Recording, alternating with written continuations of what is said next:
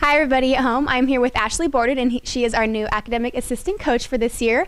Hi Ashley, thank you for being with us. Thank you So for having me. basically just tell us what your job title is, what you hope to accomplish this year, and go Okay, ahead. well, I'm new to Dana Hills, this position is brand new.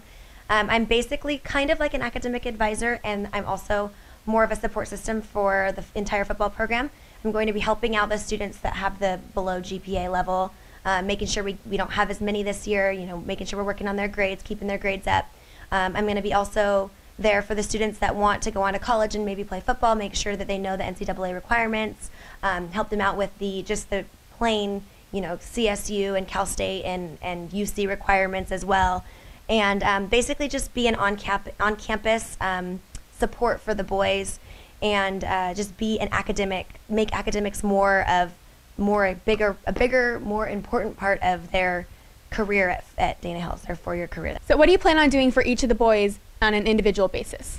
Individually, I want to try to set up some sort of a plan with each one individually, where they want to go, what they want to accomplish. We'll look at their transcript, if they're a current student at Dana Hills, if they're an incoming student, we'll set up a 4-year plan for them. I want to make sure that we're keeping everyone on track. I think that it's really important to recognize our scholar athletes, do something, make that more celebrated, so that it's more of something that they are inspired to do. I think that grades are very important for these boys. It's going to make or break whether they're able to go on and play. You can be the best player, but if you don't have the grades for it, they're not going to be able to get into college with it. So I think that's really important. I really want to make sure that we have like a tutoring sessions, going on regularly with the students that need it.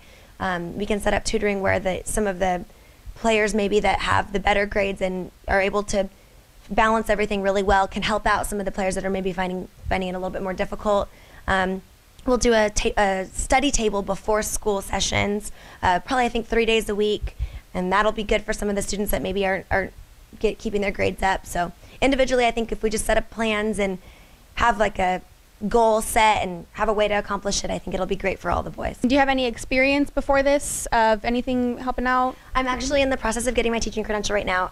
I've coached cheer and song for 5 years now, and I'm still currently doing that at a different high school. And my mom is the head academic advisor here at Dana Hills, so I have a lot of support from her. I'm learning a lot from her every day. I feel like I'm learning something new, and I feel like that's really helpful. So Good. And what do you plan on teaching? I want to teach high school math, so hopefully next year I'll be doing that. Hopefully. Do you have any interning or anything that you're doing right now? Not yet. I substitute teach. So I hear you have a little bit of a football background. Do you want to explain that for us? I do. Well, I'm an alumni from Dana Hills, and I was a cheerleader and a song leader at Dana Hills for 4 years.